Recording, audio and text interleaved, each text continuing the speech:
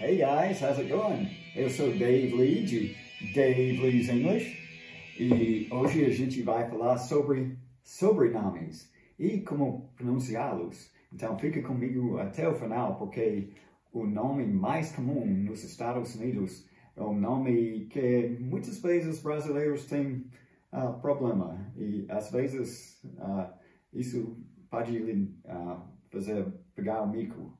Não quero isso para você. Então, vamos começar aqui. E coisa interessante, até recentemente, até o século XXI, os nomes mais populares dos Estados Unidos, todos eram da Inglaterra, ou Escócia, ou Irlanda, ou País de Gales. Então, tudo vem de lá, mas recentemente isso mudou. E dá para ver imediatamente, porque o 10º nome mais popular, sobrenome mais popular dos Estados Unidos é Martinez. Martinez. Muito hispânico, latino. Então, Martinez, esse negócio Zé do espanhol, quer dizer filho de. Então, filho de Martinez. Nome muito popular. Agora, o nono sobrenome mais popular dos Estados Unidos não é Rodrigues. Nos Estados Unidos é pronunciado Rodrigues. Rodrigues. Mais tipo espanhol. Rodrigues. Tá bom? E o 8º sobrenome mais popular nos Estados Unidos é Davis. Davis. E também Davis é um nome meio popular para primeiro nome também. Então pode ouvir Davis tanto por um primeiro nome quanto por um sobrenome. Então Davis.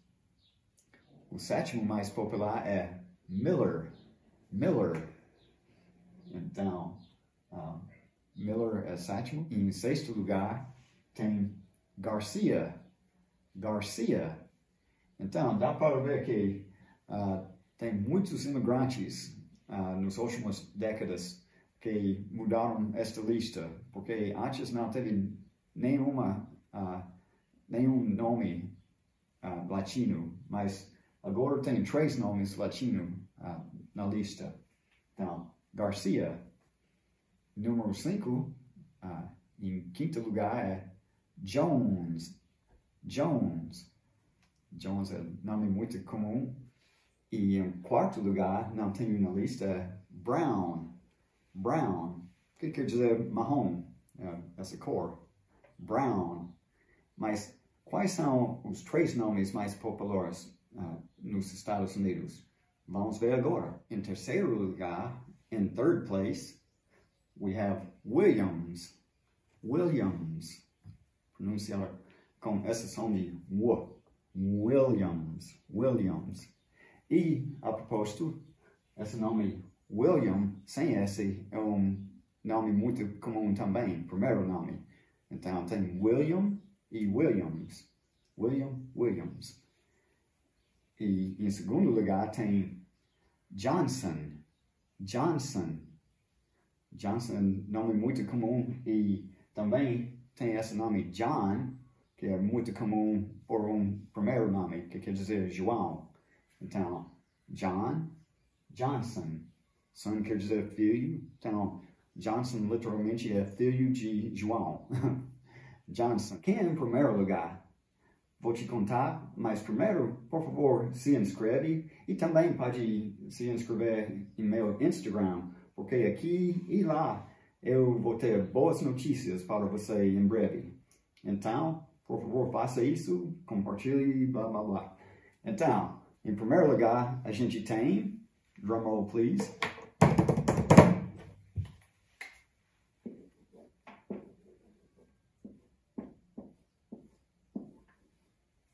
Smith. Smith. E por que eu disse que Smith é tão difícil por alguns brasileiros? Porque tem 3 coisas nesse nome curto que atrapalham os brasileiros. Primeira coisa, começa com letra S. E em inglês americano, S é bem seco, é S. Simplesmente isso. Mas brasileiros, em português, elas falam S, is. Então, também tem essa som de I curto, que não é I com lábios para trás e boca bem fechada. A boca é um pouco mais relaxada e os lábios são relaxados. E o vogal é mais curto também. A vogal é mais curto também. É E. Não é I, é E.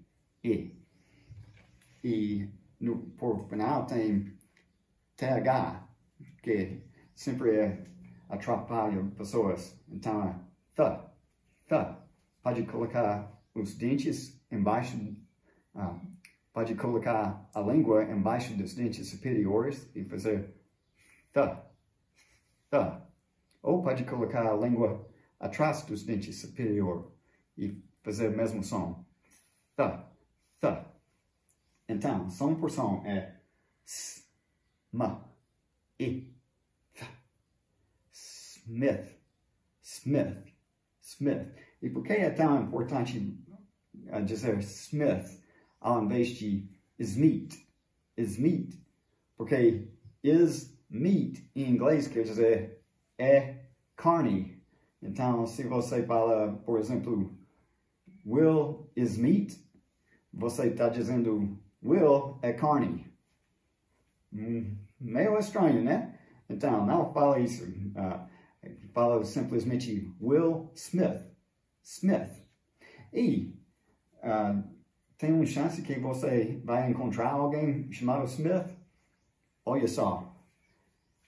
Tem aproximadamente 2.442.977 Smiths atualmente nos Estados Unidos. 2.442.977. Então, é bom saber como pronunciar Smith. Então, até a próxima vez. Thanks for watching. God bless you. And we'll see you next time.